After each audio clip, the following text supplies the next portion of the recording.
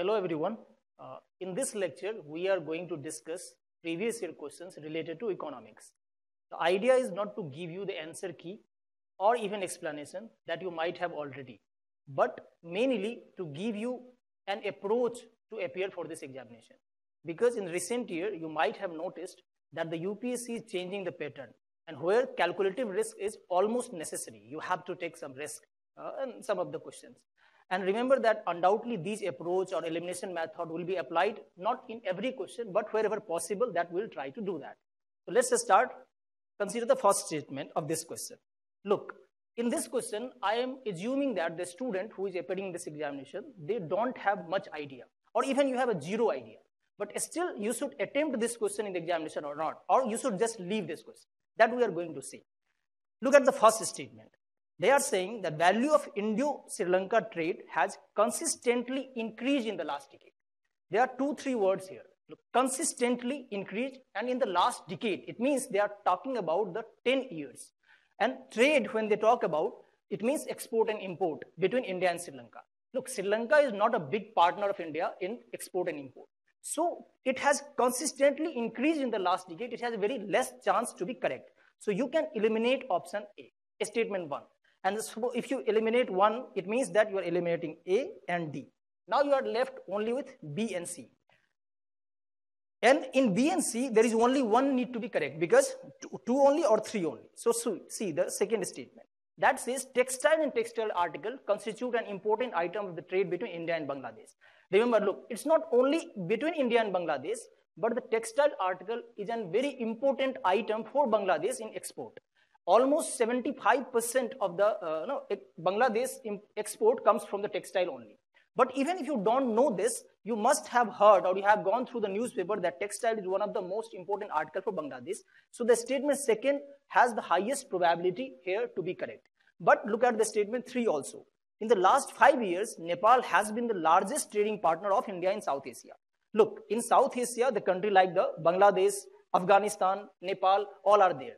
And where Bangladesh is, then it has a very less probability that Nepal will have the largest trading partner of India, because the Bangladesh is a booming economy. Bangladesh is having the booming economy in last few years. That you must have heard it. So the third statement has a very less probability to be correct. So you can eliminate third also. You remain with only 2, and that is the correct statement.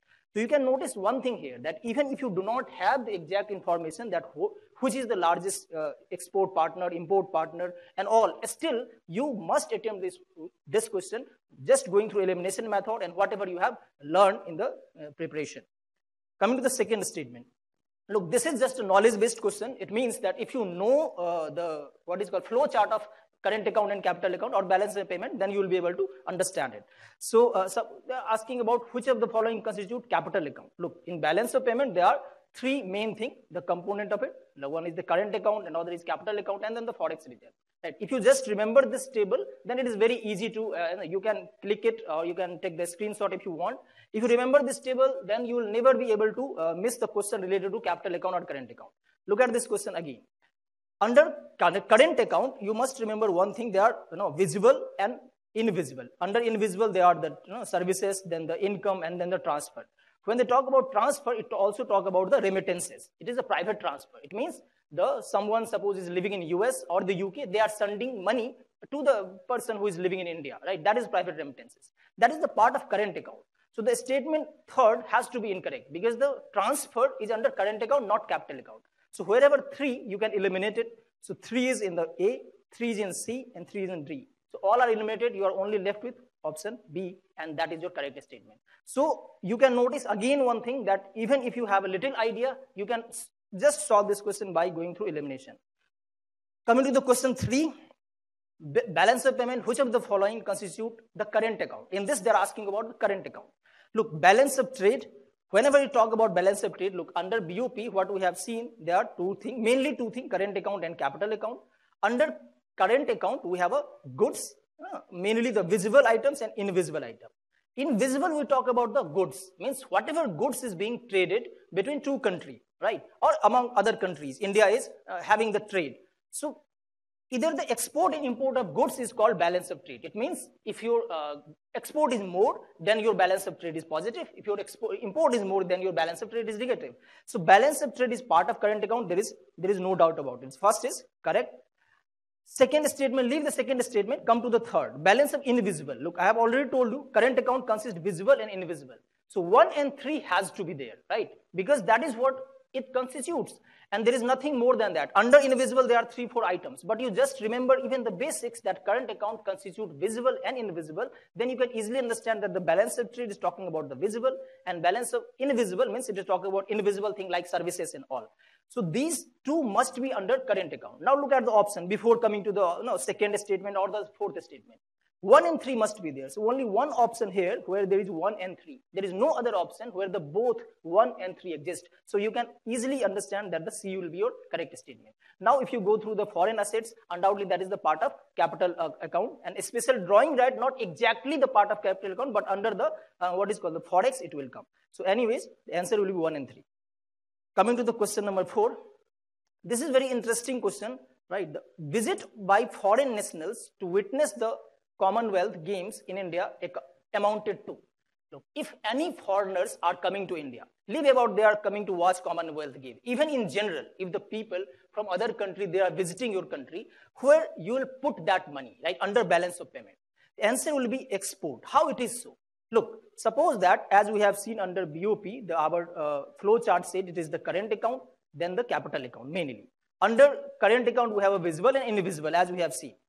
Look, suppose if the foreigner is coming in your country, what they will be utilizing in this country? Means what we are offering to them. Means we will be giving them hospitality, right? We will be providing them the room, the food, services and all. And for all these, they will be paying money to us, right?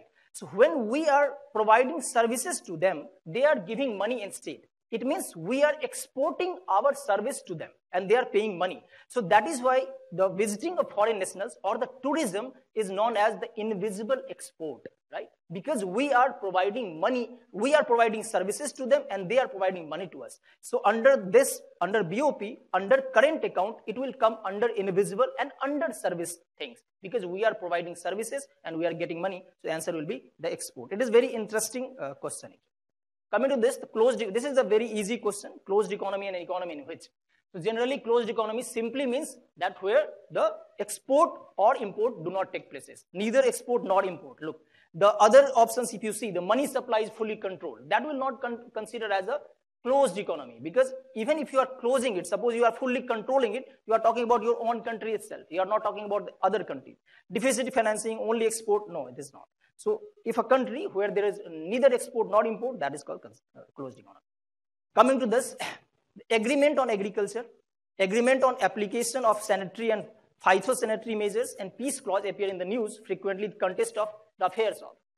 Under international organization, you have gone through several organizations in which you know it very well, it is related to WTO. Now, what is this agreement of agriculture? Look, suppose that any country gives subsidy to the farmers, right? So suppose if India gives subsidy to any particular product, say it wheat itself, or no, or say sugar itself, because sugar was in the news. Sugar, subsidy on sugar was in news because the WTO asked India to explain that why you are giving much more subsidy because the country like Australia and some other country they have complained against India that India is giving much more subsidy on sugar.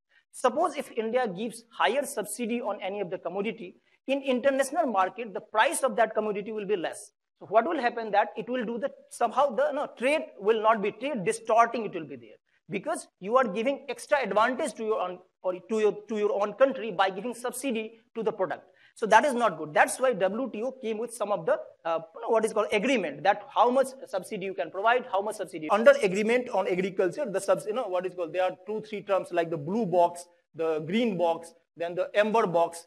They have taken. So that you can put some commodity into that and then the subsidy can be given or not can be given. That is the agreement on agriculture. Agreement on application of sanitary and phytosanitary measures, that talks about the, what is called, suppose if a country is using something or producing something by degrading the environment and all, right? Or you are not maintaining the, what is called, international measurement of any product. Suppose that you are making honey, as honey was also in the news, and you are selling something. But in that honey is not pure. You are putting much more sugar into it. then that is the agreement on application of sanitary and phytosanitary measures. It means you cannot violate the norms of making products, or you cannot violate environment either. So these are and peace clause, it is talking about that if certain developing country or underdeveloped country can somehow violate, not exactly violate, but they can have some easy going on the what is called on agreement on agriculture or on giving subsidies, because they are developing country and if they need it, they can give under peace clause on certain conditions. So this is related to WTO. The answer will be the C. Coming to the next, the same question, amber box, blue box, and green box is related to which one? I have already told you it is the WTO affair. These are the factual question. It does not require much more knowledge. You just remember and you solve it. This is again the fact, the quantity of imported edible oil is more than the domestic production of edible oil in the last 5 years, right? That is true. Well, more than 60% we have imported it. So that's true. The government does not impose any custom duty on all imported edible oils in a special case. No, government impose custom duty on it. Custom duty means the duty that is taken on the import of the product. So it does it. So only one will be correct, second is not correct. Coming to the next, agriculture commodity imported by India, which of the following accounts for the highest import in terms of value in the last year? Look, in this, these questions are actually very much factual, and you will find it in the India yearbook, also in the economic survey. But in the last economic survey, they have not talked about this, but in the India yearbook, it has taken it. So vegetable oil is the answer, and it not necessarily that whatever the data is this year, that will continue the next year. That's why you need to study India yearbook selectively, where these data are given, that India is importing highest, which of the product highest, which of the product minimum and all, so that if that is being asked, you can solve. Recently it has changed, so it's not necessarily that which one is done, the number one, number two, that will remain same everywhere. That is why you study. So, but in this question, the answer is D. Coming to the next, this again the fact, largest exporter of rice, that is India, right? No, India is the largest exporter of rice in the world. Balance the payment of the country's systematic record of. Look, this is one of the questions that was controversial, right? Even but at the end, whatever UPSC provide the answer key, we have to follow that. Why it was the controversial answer? Because all of the option among all A, B, C, D, not a single option is giving the right statement exactly what is the meaning of balance of payment. Look, whenever we talk about balance of payment, it simply means the transaction between residents of one country to the residents of another country. Whatever transaction is being placed. It means, suppose that if a country A is sending money something, or some money is coming from the country A to country B, the country B will write in their balance of payment account as a plus. If some money is going from the country B to country A, country B will write in the minus, right? They will deduct it. But it is between the transaction between residents of one country to residents of another country. That statement is not given in any of the statement, but let's see it. What is the problem? Look, option B and the option D is easily eliminated because that is nonsensical. There is nothing related to it. The confusion between A and C. The first statement is talking about all import and export transaction of a country during a given period, normally year. Look, when we have seen the flow chart of BOP, we have seen under the current account, there is a visible and invisible. Under visible, we talked that whatever goods are being transported or traded between one country to another, that is called balance of trade, not balance of payment. So it is talking about all import and export transactions. But yeah, there is one thing here, it is not talking about import and exports of goods only, right? It's not mentioned. But still, it is not talking about other factors. So whenever we talk only import and export transaction, it is rightly, or it can be said it is talking about balance of trade, not the balance of payment. But still, we'll see the C, option C also. Economic transaction between the government of one country to another. What is the problem in this? Look, as we have already discussed that this is the transaction between residents of one country to another, not the government between two governments. But again, the problem is, what is residence, right? Or individual. Whenever you talk about individual, who is individual in the country? All the people that we are, also the family, also the business, also the government. Even a state is an individual. So overall, even the transaction between two residents of one country to another can be considered as it is a transaction between two governments. It is not necessarily that every individual is doing the transaction. So it can be considered as well. But UPSC has taken option A as a correct statement. Now, why A is more suitable? That is why, while solving the previous year question, we learned one thing, that sometimes it depends on the interpretation of question setter, and secondly, that which of the following is the most accurate option. It is not necessarily that must be accurate, right, or must be correct, but the most suitable option. So A seems the most suitable because it is talking about the transaction of one country in a given period, all import and export. So A can be taken, undoubtedly UPSC has taken A as an answer, so A is a correct answer. Coming to the next, with reference to the international trade of India at present, which of the following statement is correct? Again, look, in this question, there are so many statements, you might feel confusing and all, but remember, whenever there are 3-4 statements, you always apply one formula. You need to find which statement must be correct or which statement must not be correct. If you are able to find any of them, then it is easy to go through it.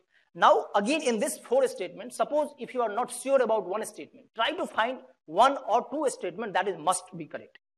The first statement saying India's merchandise export. Look, whenever they talk about merchandise export, it simply means they are talking about goods only, not services and all.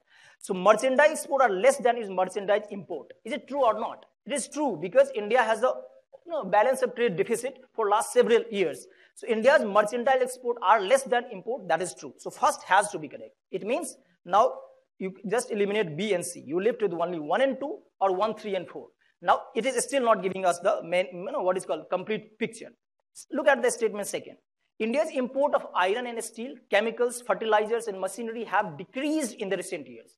Now this statement required must have knowledge because in the recent years it has decreased or not consistently, because it is not talking about in my head is key. Suppose if you don't know this statement, so just leave this statement for a time being and come to the statement 3. India's export of services are more than its import of services. Look, India is a service economy, right? The contribution of service in India's GDP is more than 55%, about 55%. So India is a service economy. Also, if you see India's FDI and all, in services we are doing fine, right? So India's export of services is more than import of services. That's true because we are service providing nation. So third statement must be correct, right? So what we have found, the statement 1 must be correct, statement 3rd must be correct. And we have only one option, that is 1, 3 and 4. It has 3. Suppose that even if you are not sure about third statement, come to the statement 4. India suffers from an overall trade current account deficit. That's true because it is always in the news. And if you are a UPSC aspirant, you must be reading newspaper and all, and you know that India is suffering from the balance of trade deficit and also current account deficit. In the last 17 to 18 years, India has suffered current account deficit continuously, except 1 quarter, right? In the last year, 1 quarter, India's current account deficit was little better, right? Miss plus. But that is just a quarter, not year to year wise. So in the last 17, 18 years, India has a current account deficit, and you must be knowing that. So it means 4th statement also must be correct. Now look, with statement 1, even if you know one of the statement about 3 or 4, that must be correct, you will be only choosing this. Because with only one statement where 3 is also there, 4 is also there. So statement D will be, or option D is the correct statement. Now what we have learned in this, it's not about knowing just a fact. What is this? That even if you don't know that iron, steel, chemical, fertilizer and machinery has decreased in recent years, still you can solve this question with just going through some basic knowledge that you have earned. Though for your information, it has not actually decreased, even it has increased a little bit, right? Coming to the next question. Import covered, right? Which of the following best described? You simply, if you know, look, this particular option or this particular question, you should only attempt if you know this terminology. Otherwise, you should leave it. Why? Because this is a term that you need to know. You cannot just get confused in the examination. Import cover simply means that, look, suppose if a country, and what is the import? Suppose that India is importing oil, right, from Russia. If you are importing oil, you need to give money to them, right? And if you do not have money, suppose that today you have imported 1 liter of oil. I am just taking a smaller example for comprehension. Suppose you have imported 1 liter of oil. You need to have money to give them because you are buying it. So for how many days you can buy it, right? If you have, suppose for next 10 days, if you have money so that for the next 10 days you can buy, that will be considered as import cover, that you can buy it for how long. So this is for understanding in technical term that in how long you can buy, right? That is what. So in the month wise it is considered. Your option is, it is the number of month of import that could be paid by a country's international reserve. So whatever international reserve you have, that must be sufficient enough to buy all the import that we do.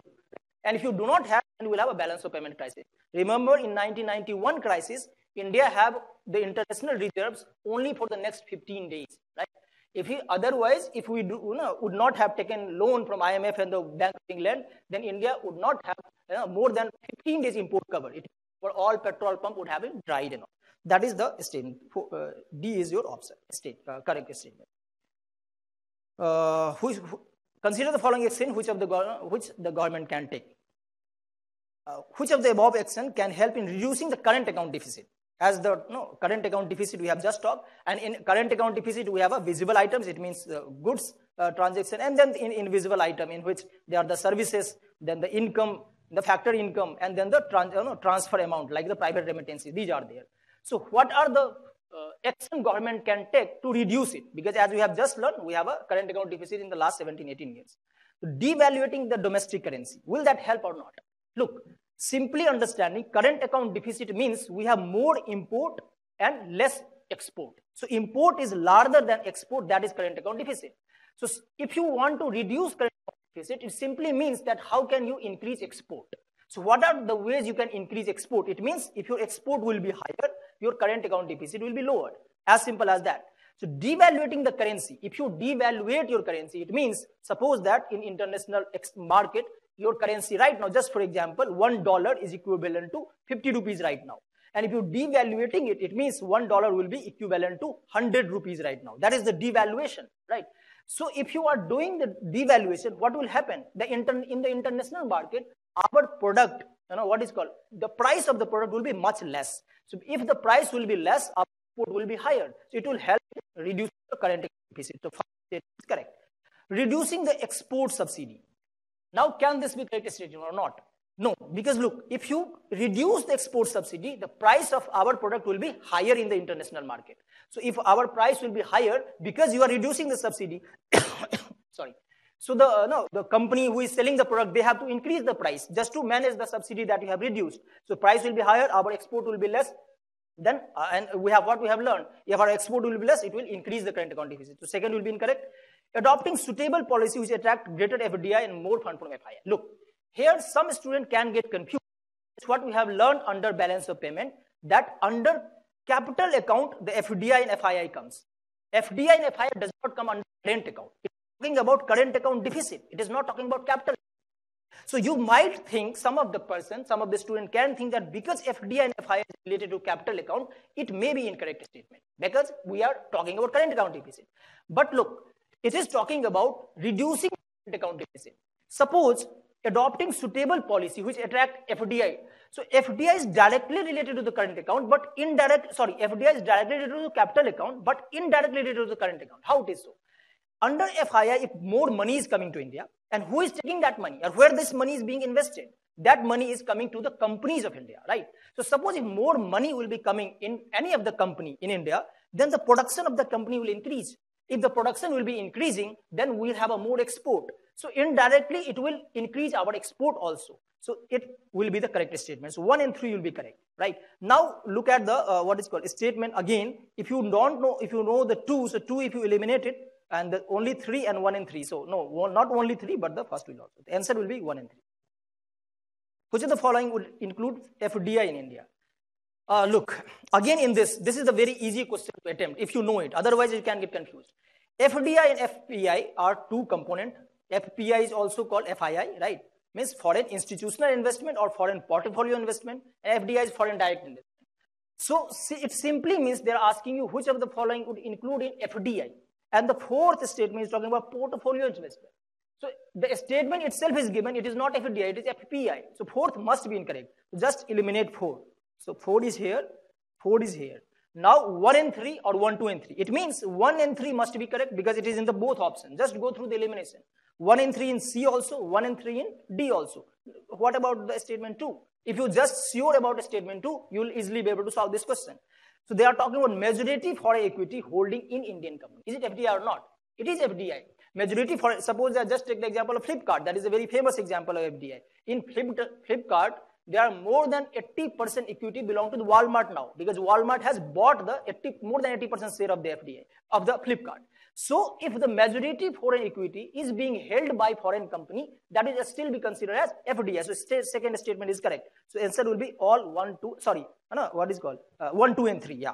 Though for your understanding, let me explain the other statement also. Subsidiaries of company in India. That's true, because look, in India, if any FDI, any company is coming, they are buying the shares either in the company directly or in the subsidiaries of company also. That is also considered as FDI. Second statement we have already explained. Third, companies exclusively financed by foreign company. That is true, because they are financing it, means they are buying shares, so that will also be considered. The 1, 2, and 3 will be your correct statement.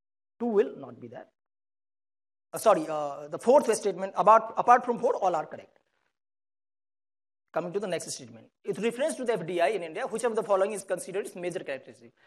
Before coming to the question, let me tell you one thing. In this session, actually, we are solving question topic-wise, because we have taken one topic, and from that topic, whatever the UPSC has asked, we are solving it. As you can notice, from the last 4 questions is related to FDI. Earlier, we have solved question to balance of payment related. So this will also help you to solve questions topic-wise. So whatever topic you are right now going through, you will be able to understand what are the questions or which type of questions are coming from that topic.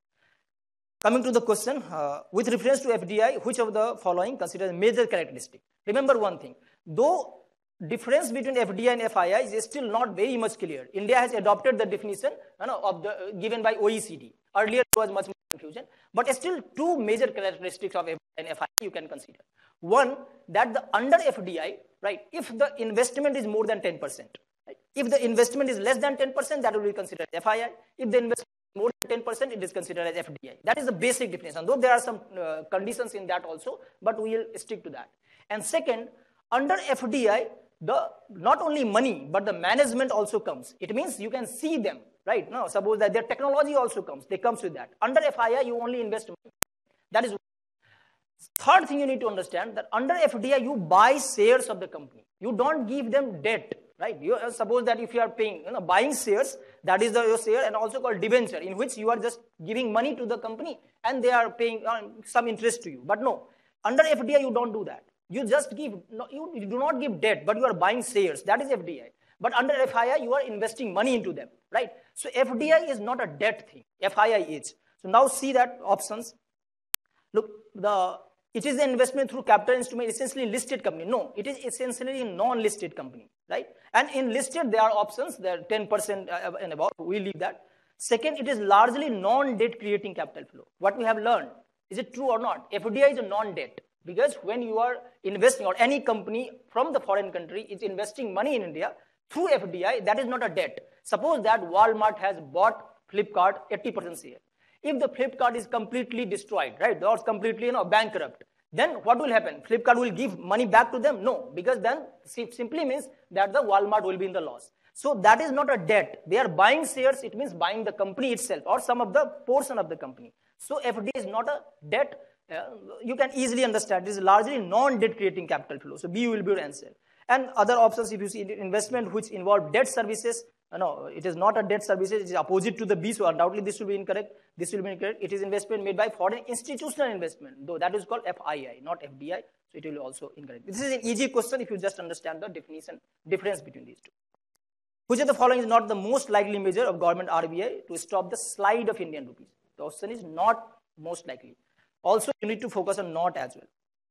Look, they're asking you that which of the step RBI or government will not take if the rupee's value is depreciating, sliding. Just coming to the statement D, following an expansionary monetary policy. What is expansionary monetary policy? Expansionary monetary, look, under monetary policy, we have a quantitative tools like the, what is called SLR, CRR, right? CRR, then the repo rate, reverse repo rate, etc., etc. We have so many tools. So expansionary will be called, it means RBI is decreasing the rate. That is expansionary. Suppose 4% right now, right? And if the RBI decrease the CRR to 2%, it is expansionary monetary policy. Why it is expansionary? Because then there will be much more money into the market, right? And economy will expand. That is why it is expansionary. Now, if the Indian rupee value is already low, right? And if you do the expansionary monetary policy, it means you are putting more money into the market. Do you think that the Indian currency will depreciate it? No, it will again depreciate, because it is a very basic thing to understand. If there is something, anything in the market that is, the availability of that is much more, their value will be less. That is very simple of that, right? As you know, why the diamond is much more valuable than water. That is the basic example given by every economist. Because the availability of diamond is very rare, that's why, but availability of water is much more. So their value is depreciating. So if you are what is called following expansionary monetary policy, it means you are putting much more money into the market. If you are putting money into the market, it simply degrades the value of it. So the government is not going to take it. Answer will be D. But if you see other statement also, curbing import of non-essential good and promoting exports. No, that is not necessarily, there is nothing to do with that. Encouraging Indian borrowers to issue rupee-denominated masala bond. This is easing condition related to external competition. These are not something related to even slide of rupee. So these will not be, D will be your answer. Coming to the next. PPP exchange rates are calculated by comparing the same baskets of goods. Look, that's true. How we do the PPP? Suppose just for example, right now when we understand that $1 right now is approximately 80 rupees, right? The value of 80 rupees, approximately. It may be a little higher and lower today. But this is not the PPP of India.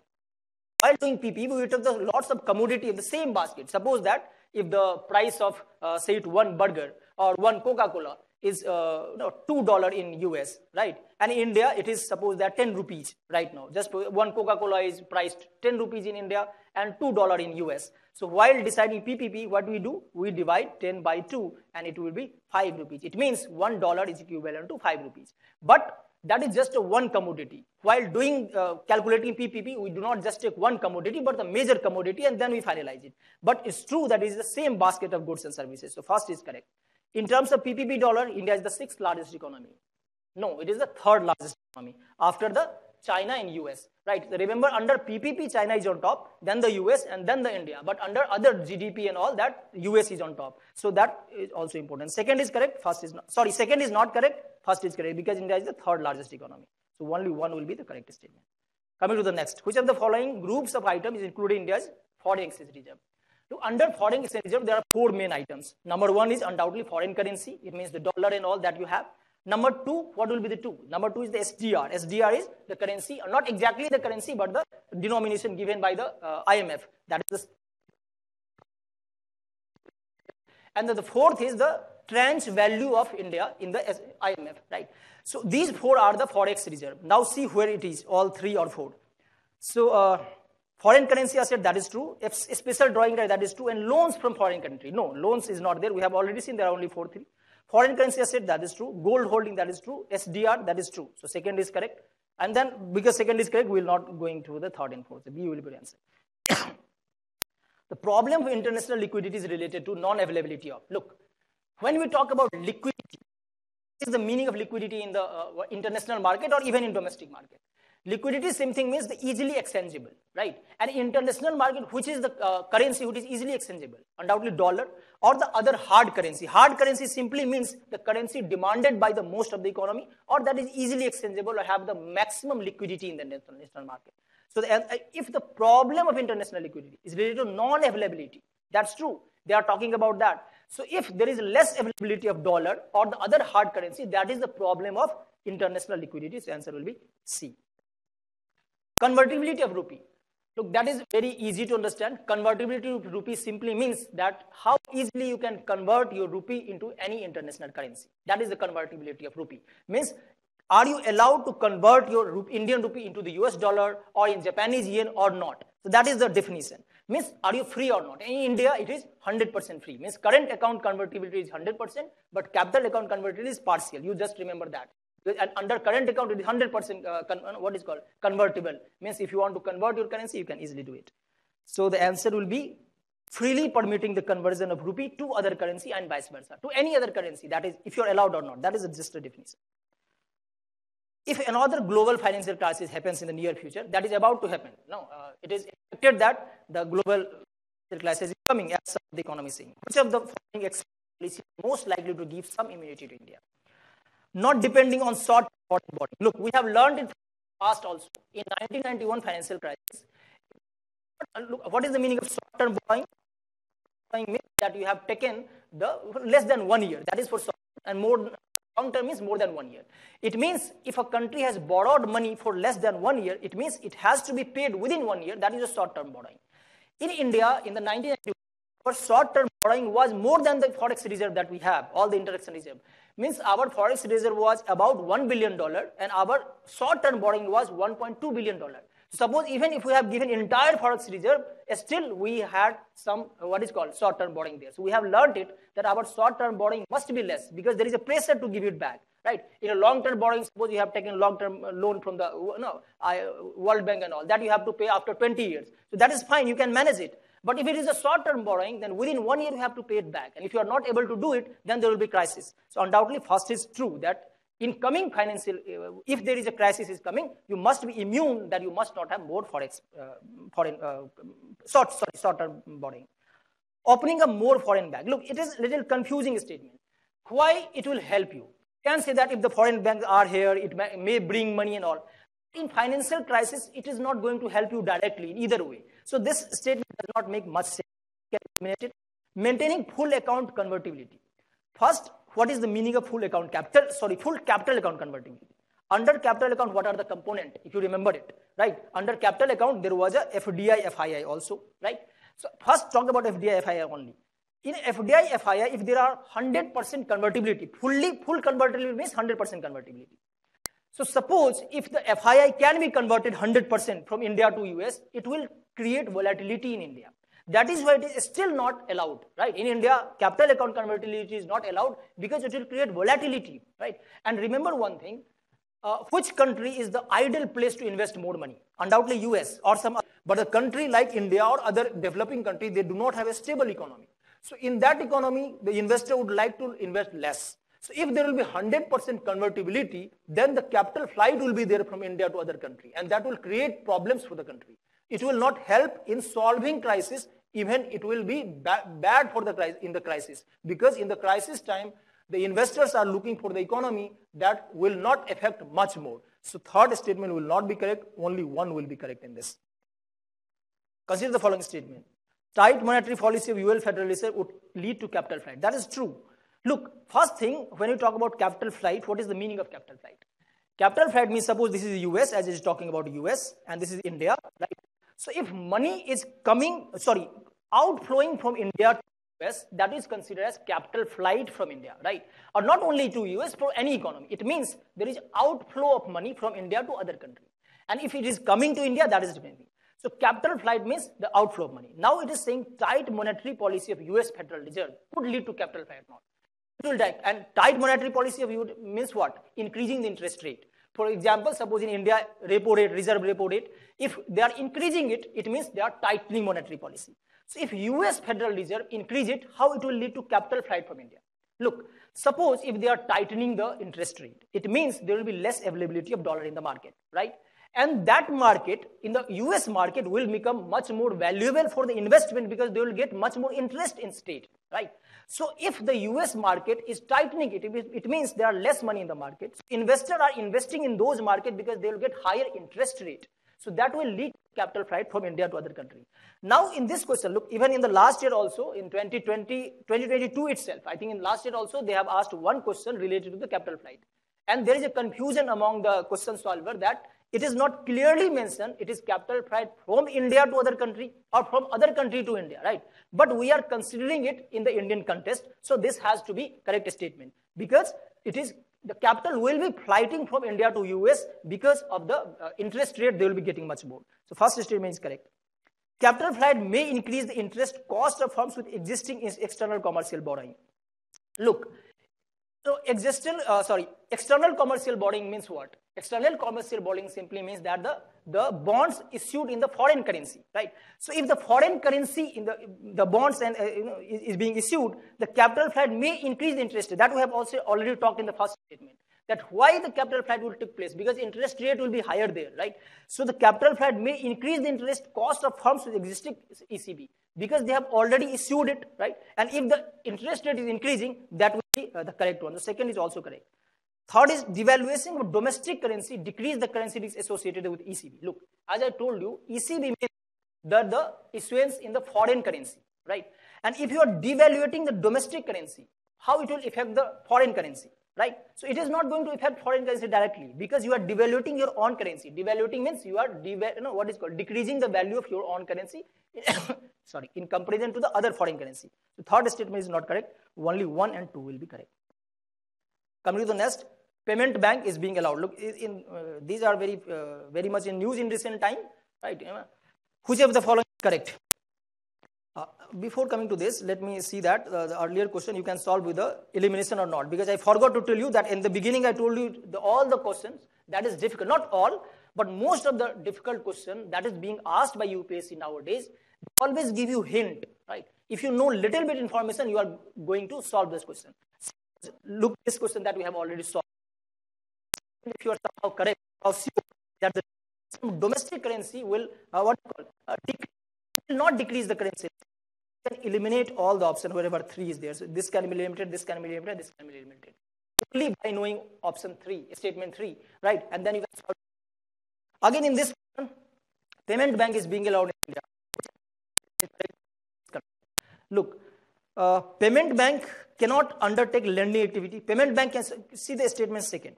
Payment bank can issue both credit card and debit card. No, they cannot issue credit card. They can only issue debit card. So second statement is incorrect. Now wherever second, just eliminated. You are only left with 1 and 3. So as simple as that.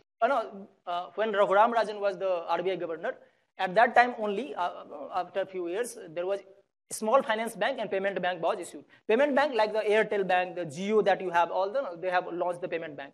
So they are allowed to issue the debit card, but not the credit card. So second statement is not correct. And first and second, mobile telephone company, I have already told you, that is the Airtel and all, that is are owned and controlled by residents, are eligible to promote payment bank, that is true. Payment bank cannot undertake lending activity, that is true also. Means they cannot give you loan, right? They can take the deposit, but not loan. So B will be correct one.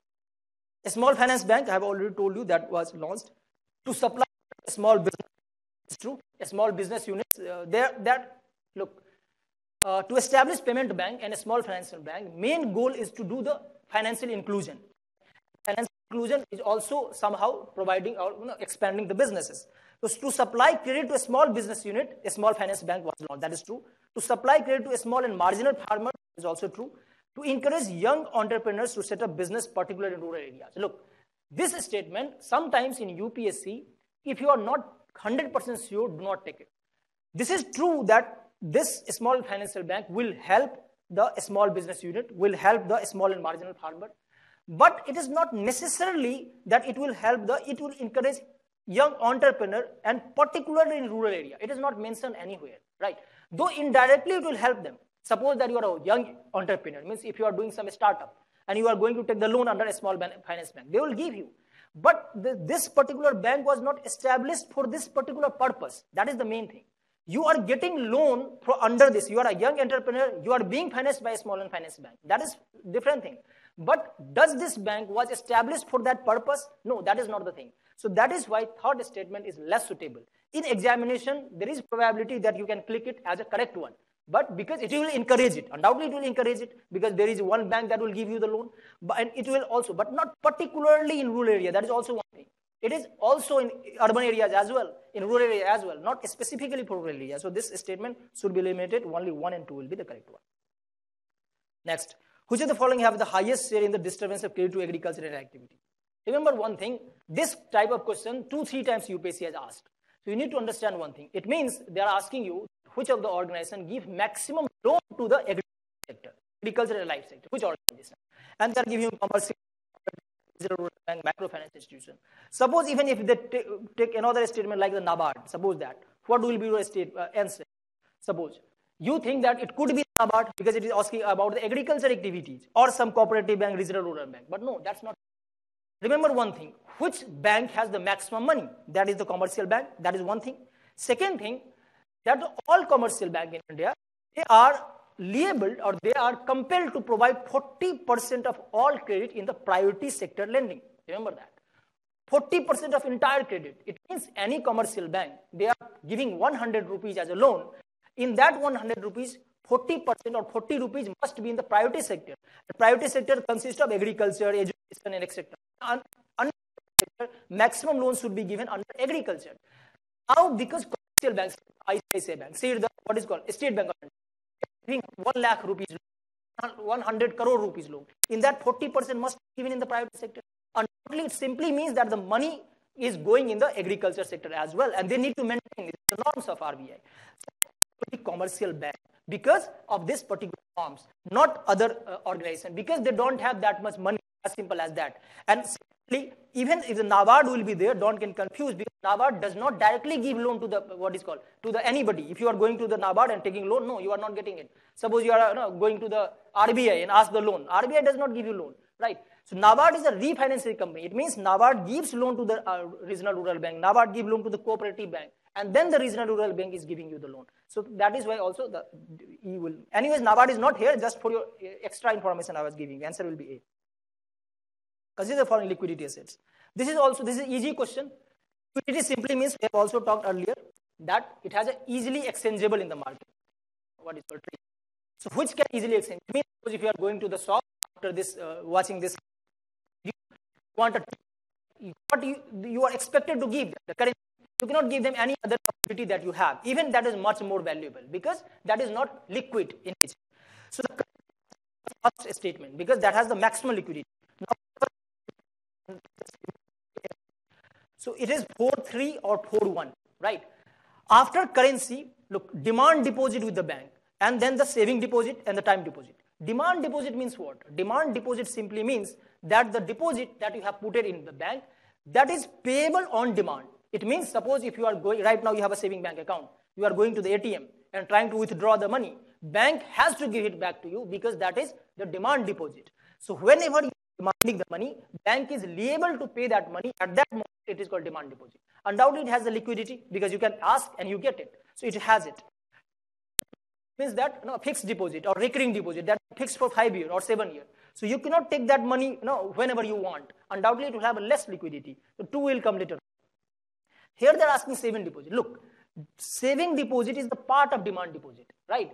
But not exactly the demand. All the saving deposit is the demand deposit, but not all the demand deposit is the saving deposit. Remember one thing, when you have a saving deposit, banks are asking for the minimum payment maintained. That must be, suppose 5,000 rupees or 2,000, that must be maintained. So that money is coming under, that is a reserve money, right? You cannot just take it back. So after currency, it will be the demand deposit, then the saving deposit, and then the time deposit. So after 4, it will be 1, and then 3, and then 2. Remember one thing, suppose if you are confused between demand and saving, right? Because you think that saving deposit is also demand deposit. So after 4, 3 can come here, right? And then, but remember here in this, what is the problem in the statement, in the option B? The one statement means the demand deposit with the bank is taken after the second statement, means the time deposit. But that will not be, because always demand deposit will have a higher liquidity than the time deposit, because time deposit will be, you can take the money after certain years. So your answer will be 4132. D is your answer. With reference to the governments of public sector bank in India, consider the following statement. Capital fusion in the public sector bank by the government in India has steadily increased in the last year. No. It is not a thumb rule, but most of the cases, out of 10, you can say 7-8 times. If they're asking you that consistently increase in the last decade or decrease in the last decade, it has a less chance to be correct. But remember one thing, it is not a thumb rule. It does not apply everywhere, right? Some things maybe that India has, suppose that in the last few years, if they ask you in agriculture, that India's production is increasing. Undoubtedly, it is increasing every year, right? So the point is, it is not correct every time, but most of the time it is correct. And capital infusion into the public sector bank by the government. It means that suppose the government is putting money into the public sector bank, and that has steadily increased in the last year, every year. Why government will put money? Even government need money, right? They can put money whenever, suppose if some bank is in the crisis, there is a possibility of going bankrupt, as it happened in the US right now. In that case, government can put money. But it has increased in the last decade, it has less probability. So first you can eliminate, even if you don't know exact data. That is what I mean. So first is not correct. To put the public sector bank in order, merger of associate banks with present State Bank of India is affected. Look, this was probably asked in 2018. In 2017, the 5 associate Bank of India, also one MBM, Mahila Bank, was merged in the SBI. So that's true. So second is not correct. Chairman of public sector bank are selected by Banks Board of Bureau, but now it is not the Banks Board of Bureau, it is the Financial Institution Bureau that has replaced Banks Board of Bureau. So remember that. Earlier they have asked this Bank Board of Bureau, but now the Board of Bureau is replaced by the Financial Institution Bureau. Remember one thing, why it has replaced? Because there was anomalies. First, what is Bank Board Bureau? The job of the Bank Bureau was to select what is called, not the exactly select, but the what is called, provide the first selected and then give the what is called, just give these nomination to the government, and then the government will finally do that. So they are selected by, but not appointed by. The finally appointment will be taken by the government, but they were doing it. Recently, in Delhi High Court itself, there was one the insurance company filed complaint against the Bank Board Bureau. They said that there is anomalies in the what is called selection of the chairman. They were selecting in the wrong manner, and the court has found it correctly, so they have abolished it. But anyways, when the question was asked at that time, Bank Board Bureau was the right statement. Which of the following is not included in the asset of the commercial bank? Look, asset, simply when we talk about any of the financial institution, there is two sides of it. One is asset and another is the liability. So liability simply means the money that you have that need to be paid it back. That is liability. Means you have taken, suppose that 20 rupees from a friend on debt. Undoubtedly you have to pay it back. That is your liability. So which one will be? Right? They are asking which is not included in asset. It means liability. So look, the second statement, deposit. It means suppose this is the bank, State Bank of India, and this is you. You have put it 500 rupees in a State Bank of India. This is your deposit. So is this the asset of the bank? No, it is the liability of the bank because it has to pay it back. Right? So second will be, B will be your correct statement. Consider the following statement. In terms of short-term credit delivery to the agriculture sector, district cooperative bank deliver more credit in comparison to scheduled commercial bank and regional rural bank. I have just told you that the maximum money is given by commercial bank, right? Not, so any of the organization, either district central cooperative bank or even NABARD will have the more. The first will not be correct. One of the most important function of DCB is to provide funds to the primary agricultural credit society. That is true. Second statement will be correct. First is not correct. In terms of interest coverage ratio in farm, look, what is interest coverage ratio? Suppose that if you are a bank owner, suppose that you are chairman of a bank, and there are 50 people in line, they want to take a loan from you, right? Now you have to take the what is called preferences, which one you are going to give them, which one you are not going to give them. So interest coverage ratio simply means any company, any organization, they are good enough to pay the loan back to you, or the interest, right? Suppose that you have given, there is a company A and there is a State Bank of India. A State Bank of India has given earlier loan to the company A, right? And they have paid continuously every month the interest, also the what is called the main amount they have given it later part, right? So interest coverage ratio of the company A is very good. Simply means that any company which interest coverage ratio is good, they are a good customer for the bank to take loan. As that is the meaning of interest coverage ratio. Now see the statement. It helps in understanding the present risk of a firm that a bank is going to give loan. Obviously, right? Because if you understand what is, if the rating of company A will be less, right? Suppose there are two companies, A, B, C, and the interest coverage ratio of A is higher and B is very less. Which company you are going to guess? Give the loan, undoubtedly A. So it gives you an idea that how much risk you are going to take. The first is correct. It helps in evaluating the emerging risk of the firm. The bank, that is the same statement, almost similar. That is also correct. And third, higher a borrowing firm's level of interest coverage ratio, the worse its ability. No, I've told you if the higher rating, it means they have an ability to pay it higher. And a lower rating, it is the lower. What will be correct? The RBI acts as a banker's bank. That we learned is a very basic question. Which of the following is correct in this? Other banks retain their deposit with RBI. That's true. Look, simply understand banker's bank by banker's bank. As we people have a bank, like a State Bank of India, Punjab National Bank, or whatever, simply all bank have their bank, that is RBI. Like, so whatever relation we have with the bank, similarly bank have the what is called RBI. So other bank can retain their deposit with RBI, that's true, under the what is called reserve repo rate, like SGF is presently, so they can do it. First is correct. RBI lend fund to the commercial bank in time of need. That's obviously, that is why they are called lender of large drought. The RBI advises commercial bank on monetary bad. That is also true. 1, 2, and 3. And remember one thing, in some of the places they have not given this all three as correct, but this all three are correct answer. RBI regulate in commercial bank in matters of liquidity assets. That is true. Look, suppose that in SLR, they maintain it now, how much SLR they need to maintain. So they, what is called, regulate them. Branch expansion, that is true. Merger of the bank, that is true. And the winding of the bank, that is true. So all statement means they are regulating all the factors that is given in the statement. These are easy questions, so you can take. Microfinance is the provision of financial services to people of low income group.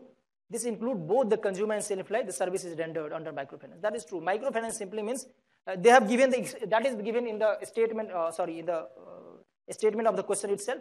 It is the provision of financial service people of the low income group. That's true. So what are the services is being provided under microfinance? Credit facility, obviously. Look, if you are not giving money to the low income group, then what kind of facilities is? The credit facility, there are facilities there. Facilities all correct. So these are all correct. These are just one-liners. If you know, then you know. If you don't know, and there is nothing confusion. No, suppose that you can say, okay, providing facility or not, but they provide it. If you then you understand it. Coming to the next basic term, lead bank scheme. Look, in 1969, the lead bank scheme was launched. It is also called service area approach. Service area. What is happening under the banking sector reforms? Some of the actions were being taken by it. So under lead bank scheme, a particular bank were given a particular district that you monitor that district and handle it. It means suppose that if in India, entire India need to have a financial inclusion. So suppose in a State Bank of India, they have given a particular district or a particular state that this district, all the financial inclusion or related to the financial inclusion thing that need to be done by you. That is a lead bank scheme. So see the statement. Individual banks should adopt particular district for investment intensive development. Is true. C will be answered. Recently, Niti Aayog has started something similar to this. Priority sector lending by bank in India constitute the lending of that we have already discussed: agriculture, micro small enterprises, weak section, education, etc. All of the above. It means all of the above is correct. Look, as we are already discussing, we have lacking financial inclusion. That is why the Jan Dhan Yojana was launched in India. We have it. We are lacking the financial inclusion. So banking correspondents, their job is to visit door to door, and tell them what are the facilities being provided. And if you want to open the bank account, they can open right then only. Not only open it, they can provide other services also. So what are the services Bank Sathi or the banking correspondents can provide? That is the question. It enables the beneficiary to draw their subsidies and social security benefit in their village. That is true. It enables the beneficiary of the rural area to make deposit and withdrawal. That is true. So both are correct in this. Right. Core banking solution. Look, earlier in the earlier days, suppose you have a bank account in your own village or in own district. Then all thing means that you are the customer of a branch. That is the meaning, right? But now you become not the customer of a branch, but a customer of a bank. Wherever you are, you can what is called take the money from there. You can use any ATM. That is the core bank. So there are, it is a networking of banks branches which enable customer to operate their accounts from any branch of the bank in network regardless of open their account. That is true. It is an effort to increase RBI control over commercial bank. No, look, RBI is not controlling any bank under this, right? That is not the thing. It is a detailed procedure of which a bank with huge non-performing asset taken over. No, like which of the following links all the ATM. This is one liner. This is a NPCI. It also what is called take care of the RuPay card and etc.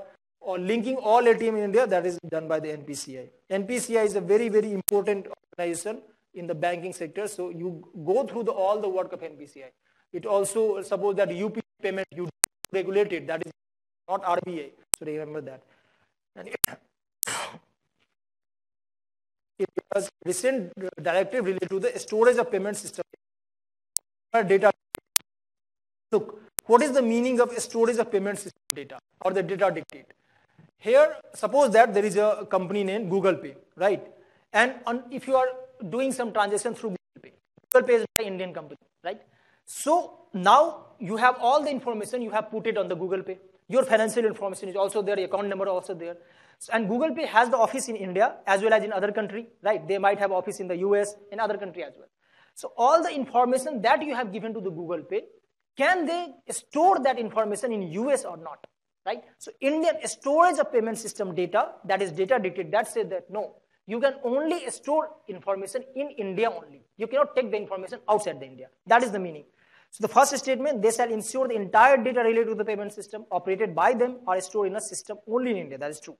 They shall ensure that systems are owned and operated by public sector. No, not necessarily. As you can see, Google Pay is not the public sector. Second is not correct. They shall submit the consolidated system audit report to the CAG. No, that is also not true. It is nothing related to the CAG. So only one will be a correct statement. Service area approach, I have told you it's a lead bank scheme, right? Earlier, it's an easy one. Teaser loan by the commercial bank. What is teaser loan? Teaser loan means when suppose if you take a teaser loan, in the beginning, in few years, right, they give you less interest rate. You have to pay less interest rate. But when the year pass by, the interest rate gets much bigger. That is teaser loan. What is the offering common? The teaser loan are considered to be an aspect of subprime lending. That is true. Subprime lending means the lending where the chances of recovery is less. Right? They are called subprime. And if you are lending to them, that is subprime lending. It means, suppose that you are giving money again to the Vijay Mallya or the Nirav Modi. It simply means subprime lending, that you are going to be affected. So teaser loan, because in the beginning you are giving them less interest rate, some people can come and take the loan, but later on when the interest rate will be increasing, they may not be paying it, and it can be the subprime lending. So first statement is correct. In India, the teaser loan are mostly given to the inexperienced entrepreneur, not necessarily inexperienced entrepreneur. That can be given to anyone. So second is not correct, only one will be correct. Coming to the next. A scheme for sustainable structuring a state asset. Look, when you talk about structuring or restructuring, it simply means that you can restructure the loan. Suppose that if any company or any individual have taken the loan and they are not able to pay back the loan, then the bank can tell you that fine, if you are not able to pay back loan to me, then you just restructure it. Suppose they can reduce the per month EMI that you have to pay or something. That is restructuring. But what is this particular scheme? It is a scheme for sustainable restructuring of a state asset. It is for the big company, more than the 50 crore loan. Again, right?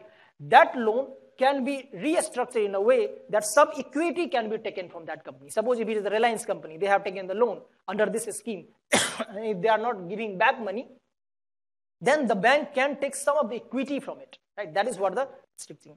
So it is a scheme of RBI for reworking the financial structure of big corporate entities facing genuine difficulty. B will be your answer.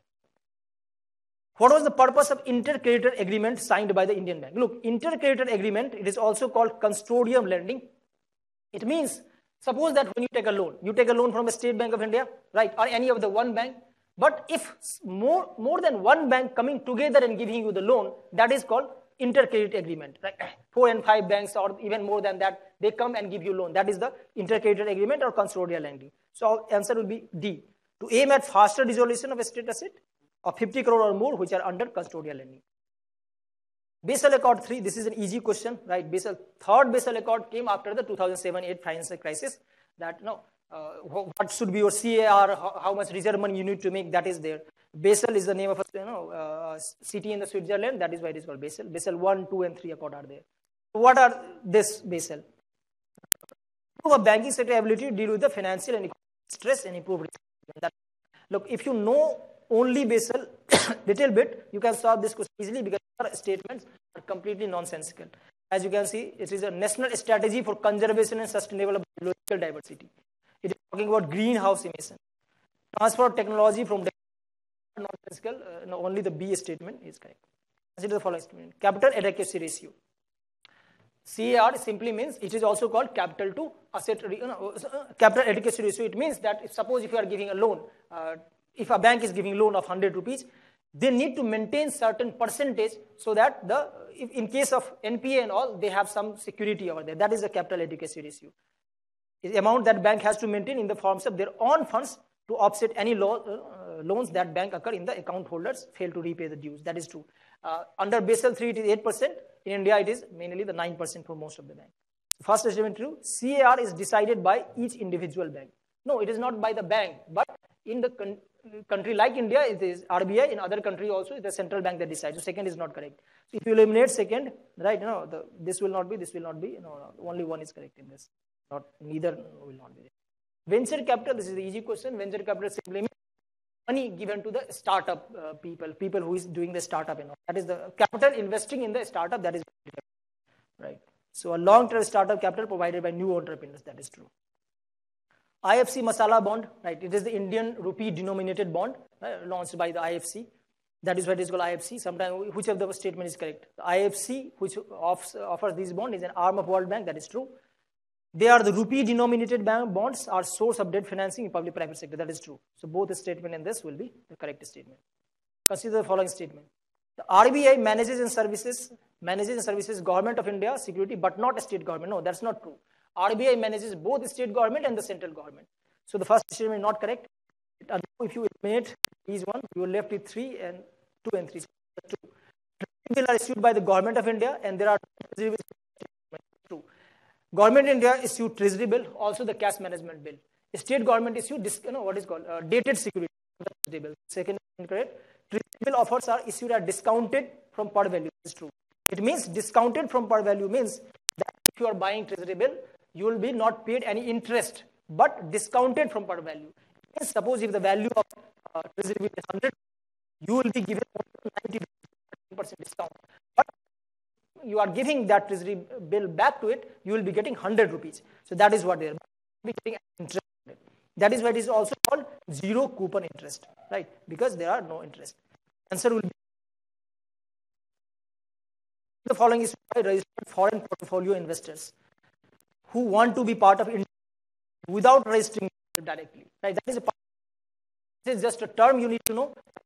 It means suppose if a person in US want to invest in Indian company, right? But they don't want to be part of this, process of coming to the registering themselves in India stock market, etc. And all. What they can do, they can visit any of the company in US. They have the what is called registration in India, and they are doing transactions. And this company will provide the participatory note to that individual. So they are not coming directly in India, but they are coming through this company and not that is called participatory note. D will be answer. Consider the following statement. Commercial paper is a short-term unsecured promissory note. That is true. Look, even in this question, if you know two statements, you will be able to solve. Commercial, this much knowledge you need if you are preparing for the UPSC. Now, see suppose if you don't know about the second statement, certificate of deposit is a long-term instrument or not. Suppose if you don't know it is short-term or long-term, so it is a short-term. Call money is a short-term finance used to interbank transaction. That is true. Look, call money, it is called, for your remembrance, just to remember it, call money simply means you get the money on call. You call it, you get it. It means you call money is only for the 24 hours. That is a short-term. Correct, right? Only C a statement where there is, so option C, 1 and 3. Because certificate deposit is not a long term, it is a short term. So second is not correct. And zero coupon bond are the interest bearing short term bond. We have just talked about that zero coupon bond, you do not get any interest, but it is the, what is called, you get the discounted value. So only statement 1 and 3 will be correct. Non-financial debt includes, right? Look, there are two kinds of debts by some of the definitions. One is the financial debt and non-financial debt. Financial debt simply means that if you are taking a debt to give that, what is called loan to someone. Suppose that in case of there is a NABARD, right? And then there are RRB, and then RRB, and then there are individual. So RRB is taken loan from the NABARD, right? NABARD, and then RRB is giving loan to you. So when RRB itself is taking the debt, that is a financial debt because they will be giving that money to loan to someone. And non-financial means that you are taking a loan for your own personal use. So what are the things that can be? Housing loan owned by household, obviously, because that is your, what is called, non-financial debt. You are doing it for yourself, that is true. Or, amounts of outstanding on credit card, that is true, that is your own loan, right? Because credit card, you are not giving someone else. Treasury bill, look, treasury bill can be taken by some of the companies. It is also not, buying it later on discount, you will get some money. So all three will be the non-financial in this. In a given year, official poverty lines are higher in some state than in other states. What are the reason? Because poverty line is in India there is one poverty line under the Suresh Tandulkar committee. We have already learned it. But in some states the poverty line is higher, in some states is lower. Why so? Because look, suppose that leave the poverty line. If you have to live in Delhi and if you have to live in some of the rural area, what do you think where will be the cost of living will be much more? In Delhi. Why? Because there is inflation here. It means even if you have to take a what is called a room on rent, or if you have to buy something in Delhi, there will be much more costly. But in rural area, in villages, there will be cost of living less. It means there is much more inflation in Delhi compared to the rural area. So in state-wise also, if suppose that in some of the states the price is little higher, then the poverty line will be higher because the buying of the product. Also remember one thing, in India, poverty line is decided on expenditure basis, right? On monthly expenditure. So when you are buying things, you have to pay it more in some of the states than in other states. So on that level, that is why in different states, the price level, poverty line is different. So wherever the option, that will go. So price level vary from state to state, that's why. So B will be your answer. Benefit from the Mahatma Gandhi, who are the eligible, right? Eligible. Just remember that under Manrega, any individual irrespective of your salary. Even the Mukesh Ambani wants to do the job under Monrega, they can do it. But if he has to be in the rural areas, remember one thing. So any individual above 18 years of age, if they are residing in rural areas, they want to do the job and they are willing to do what is called manual work, then they can get a job. Any individual, irrespective of their salary or the income or anything, BPL and all, that's not required. So adult member of only scheduled caste? No, I have told you. Member of below poverty line? No. Adult member of household of all backward community? No. Any household? That's true. Anyone can be the member. Disguised unemployment generally means, look, disguised unemployment simply means that the more people employed in a job that required less people, right? And those people who looks employed but they are not employed. So that is simply meaning of disguised unemployment. It means, suppose that even there is a shop, right? In this shop, if one person sit on this shop and the income of this shop is 100 rupees, right? Even if the 5 more people working here, the final income will be 100 rupees itself. So it looks like all 6 people are employed because they are sitting on the shop, they are doing some business over there. Looks employed, but they are not employed. Why?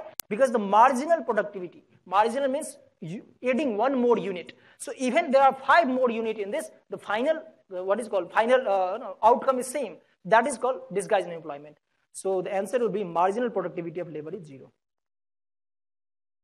As per the Industrial Employment Standing Orders, Rules 2018. Look, when this rule comes, it allows the company to make a contract or the fixed contract with the employee so that later on they cannot violate or they cannot go to the court, look, I need this, I have this right and all. That is what it is. Its rules for the fixed term employment are implemented. It becomes easier for the companies to lay off workers. That is true.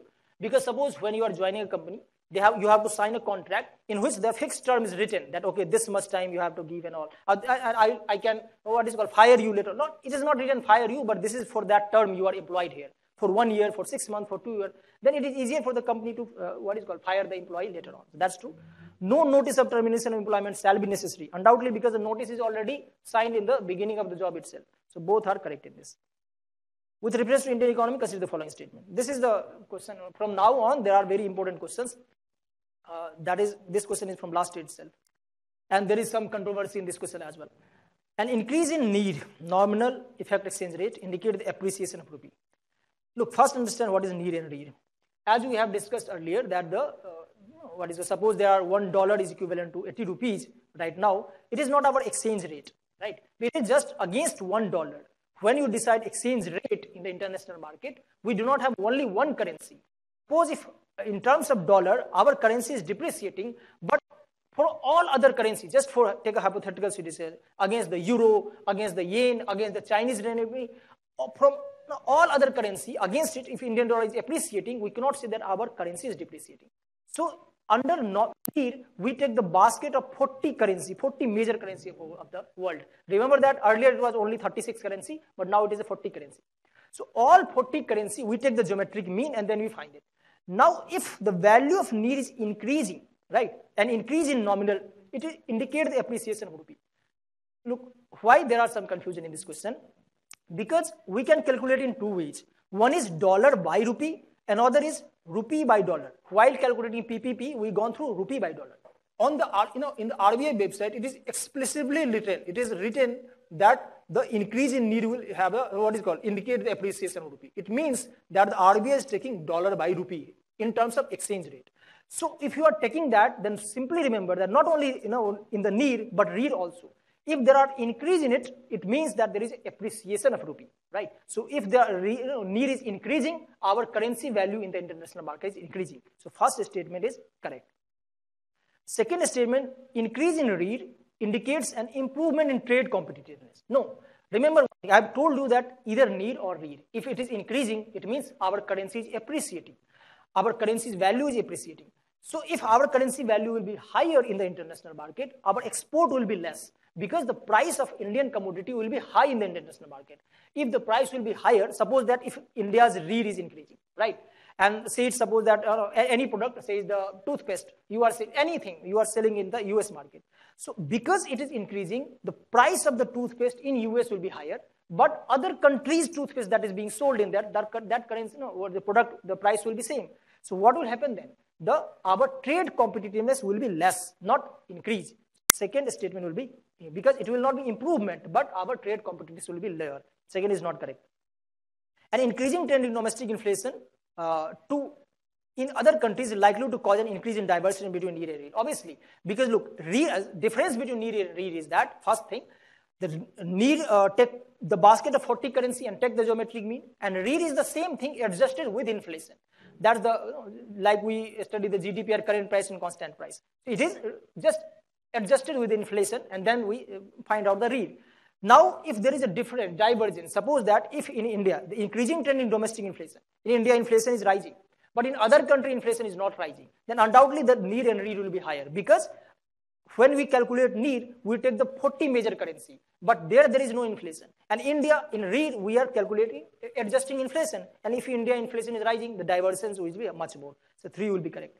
Now suppose, if you know only 2 statements, and you are a little confused under 3, right? So just eliminate 2.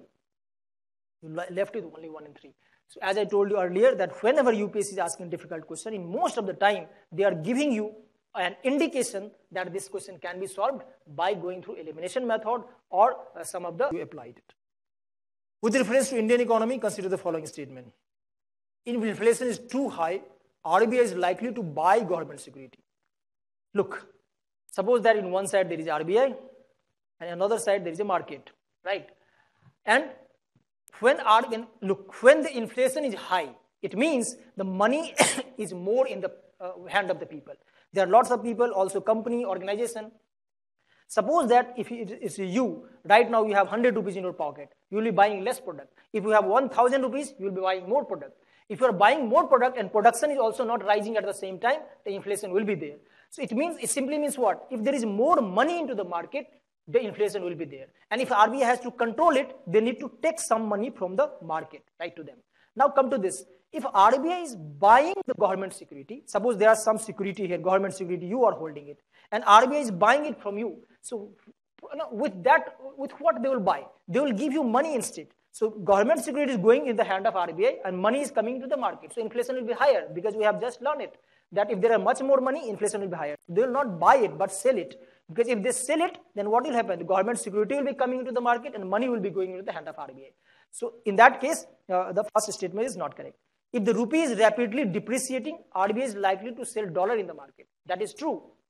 Because look, if rupee is depreciating, right, it means, suppose that this is the Indian market, right? In this there are dollar and there are rupee. And rupee value is depreciating, means the value of rupee is going less. So if rupee's value is going less and the dollar value is going high, what RBI will try to do? They will try to take, suppose there is a RBI, they will try to take some dollar from the market. Sorry, what is called? RBI is likely to sell dollars from the market, not taking it. Because look, if anything that is more in the market, their value will be less. So suppose if there is a value of rupee is depreciating and the value of dollar is appreciating, then RBI will put dollar into the market.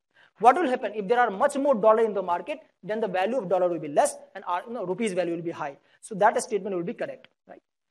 If interest rate in the USA of European were to fall, that is likely to induce RBI to buy dollar. It has a two logic. One, RBI will interfere in the case if the rupee is depreciating or appreciating. Suppose that interest rate in USA or European Union is falling, right? Interest rate is falling.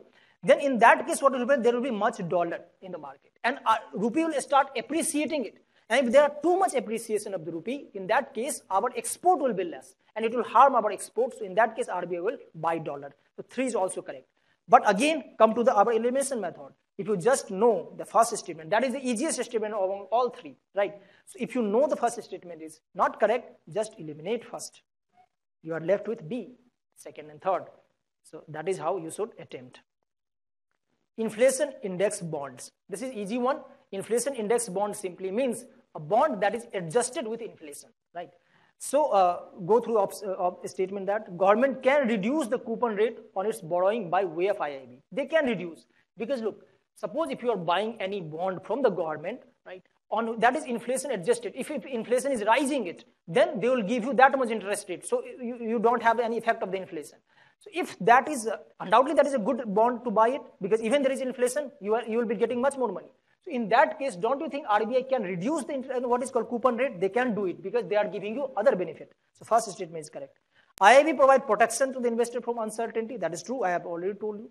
The interest received as well as capital gains are not taxed. It is taxable because look, there is a capital gain tax. Because there is a capital gain, on that there will be capital gain tax. So third is not correct, 1 and 2 is correct. With reference to the expenditure made by an organization or company, which of the following statement is correct? Acquiring new technology, capital expenditure, that is true. Look, whenever you have to define or differentiate between capital expenditure and revenue expenditure, you just remember one thumb rule. That revenue expenditure is a day-to-day expenditure of the government. That neither create any asset, that also do not reduce any liability. It means by that expenditure, suppose if a government is buying any big tank from the other country or big some equipment from other country, that is a capital expenditure because there is an asset creation. But if government is giving you the salary, that is the revenue expenditure, a day-to-day expenditure. That is not creating any asset. As simple as that. Acquiring new technology, as I have told you, when they are buying new technology, it will help in production. It is for the longer period. It is a capital expenditure because there is an asset creation. First is correct. Debt financing is considered as capital expenditure. Here, half of the statement is true, right? While equity financing is considered revenue. No. Debt financing is capital expenditure because in that case, there is a reduction in liability. But equity financing, it means that buying shares of the company. So if you are buying shares, right, that is what is called considering as a asset creation. So that is also the capital expenditure, not the revenue expenditure. The second is incorrect, only one is correct. With reference to the Indian economy, consider the following statement. A share of the household financing saving goes towards government borrowing. That is true. Suppose that you are investing something in what is called PF, Provident Fund. That is the government is borrowing from you. Some of the money you are buying Kisan Vikas Patra from the post office account. That is the government that is borrowing from you, right? So first is true. That is your saving, but government is borrowing it because later part they have to pay it back. Data security issued at a market rate in auction from a large component of internet. That is true. Or almost 90%, right? No. So both are correct in this. One extra information I'll give you that when you talk about only internal debt, or suppose that Indian government is taking money from the outside, that is the external debt. And if they are taking from the inside only, like from the RBI and all, that is internal debt. India's internal debt is much more higher than the external debt. That is something extra you can remember. Consider the following statement. In India, credit rating agencies are regulated by RBI. No, credit rating agencies are regulated by SEBI. So first statement is incorrect. Now if you just remove the first statement, you left it only 2 and 3. Even in earlier statement also no. Anyways, so that will be, but again see the other statement. The rating agency, popularly known as ICRA, is a public limited company. That is true, right? It is in the Gurugram, I think. So second statement is correct. Brickwork Rating is an Indian credit agency. That is true. It is what is called sponsored by the Canara Bank. So third statement is also correct. 2 and 3. Though, look, even suppose that because these agencies are not very popular, you may not be knowing the name of these agencies or may not be sure about it. That the what is the ICRA or the Brickwork Rating, you might not be knowing it. But the first statement was very easy to guess that the credit rating agency is not regulated by RBI. It is the SEBI, they do it. So if you eliminate it, you just left it 2 and 3, and that will be answer. Bank Board Bureau, which of the following statements are correct? The government of RBI is the chairman. Look, it is not necessarily the government of RBI. Governor of RBI can be the chairman, but not necessarily. It can be selected by the what is called bureau, and then the decision will be taken. So first is not correct. Again, go through the elimination. You just left it 2 and 3. So you can notice it.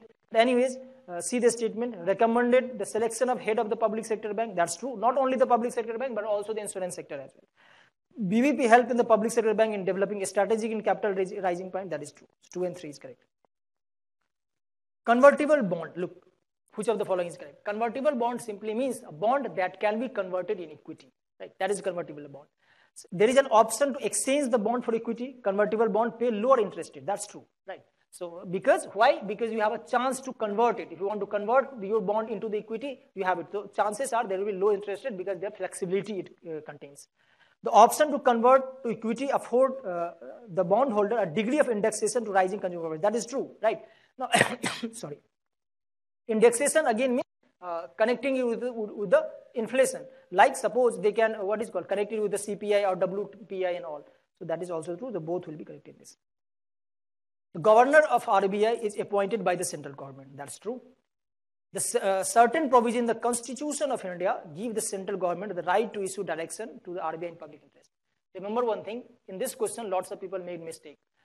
Look, under RBI Act 1934, under Section 7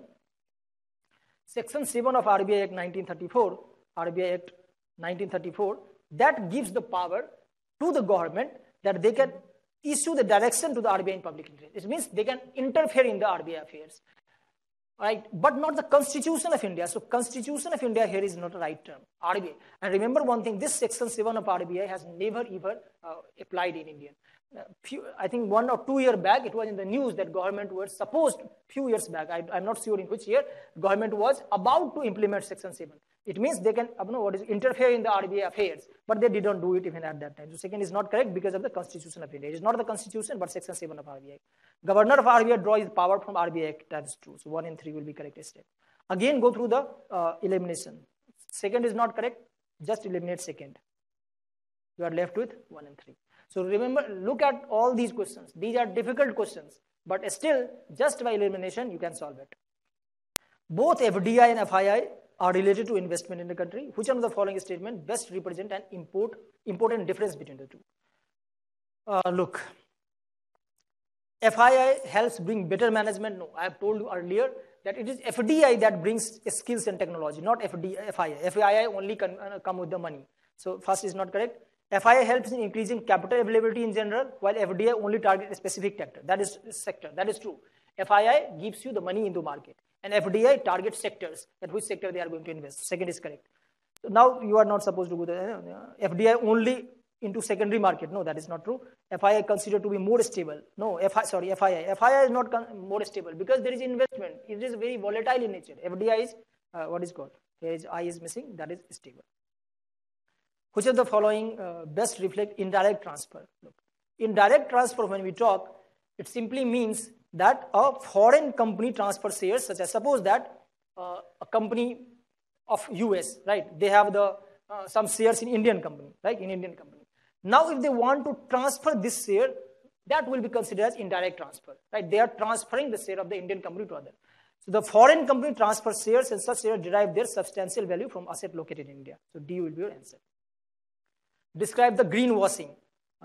Look, greenwashing here simply means just like a brainwashing.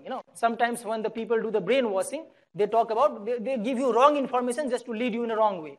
So simply greenwashing, it means a company, what they do, they try to convince you that their company is producing environmental friendly product and all, right? So suppose see the first statement, conveying a false impression that a company's products are eco-friendly. That is a greenwashing. It means they are just manipulating, or they give you wrong information for the people that this is eco-friendly, but that is not true. So that's all from today's PYQ. I hope it is beneficial to you all. And if you follow the approach that we have discussed, it might be helpful in your examination. That's all from my side. That's all. Thank you, everyone.